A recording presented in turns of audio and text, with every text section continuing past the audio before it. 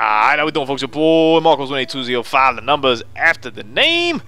Little r.c.pro-am, man. I gotta adjust the volume over here on this headset. The little volume over here is a little bit jacked up, man. R.c.pro-am, we're playing over here on Rare Replay on the Xbox One. It's me and the homie Joe. It's pretty good. You know, we kind of sat down, we laughed about it. I was like, have you ever even played this game? And I was like, no. I was like, I've seen it so many times, never played it. I think for the time, you know, especially coming out on the NES or whatever, it probably was amazing. It kind of had to be amazing, you know, just seeing these kind of graphics on the NES had to be pretty impressive. In terms of actual like gameplay and stuff, I don't know. It was a little bit difficult because, as you'll see, we always kind of have to be on the screen at the same time, so you could never get too far away from anybody. You could only be so far ahead. It's not like we could finish or something. Like, I think I'm red and Joe might be blue, I think, or something like that. Neither of us are doing too hot.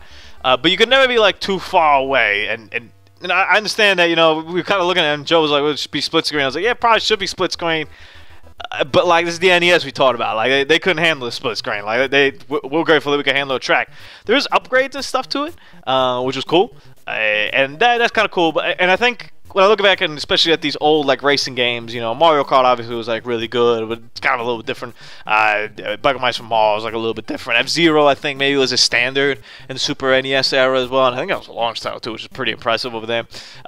So racing games kind of took a while to catch on in terms of quality. And now when you look at it, it's pretty interesting to see when you look at games now, like a Forza Horizon, or you look at a Gran Turismo, or even Drive Club, for all its faults. They look amazing. They're kind of the gold standard of graphics. They kind of found that niche of, hey, we want to show you how good this system is, how good the graphics could be. Boom, here's this racing game. Playability is also really good in it, but graphically, they're all pretty impressive. And at the time, this is still probably graphically pretty impressive. I like how Trey West threw in their little name right there, like, yo, check us out over here. But as you can see, man, I'm in first right here, but I can't ditch them, right? Like, they always kind of have to be close to me.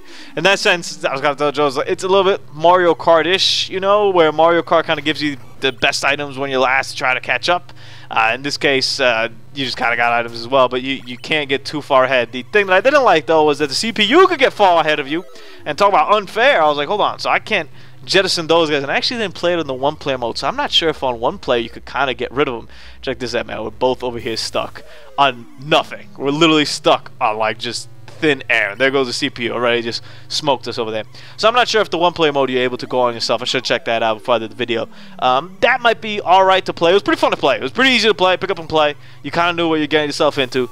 Just in terms of actual like competition and trying to figure out how to win and all that stuff, maybe it's not the best for you uber competitive folks that need to like get first every single time, which there may not be that many of you out there. Not saying that I am, but you damn sure don't see too many of the videos on the channel where I end up getting third place. I'm just gonna say it like that, man. Your boy Marcos, man. Marcos and friends. Deuces.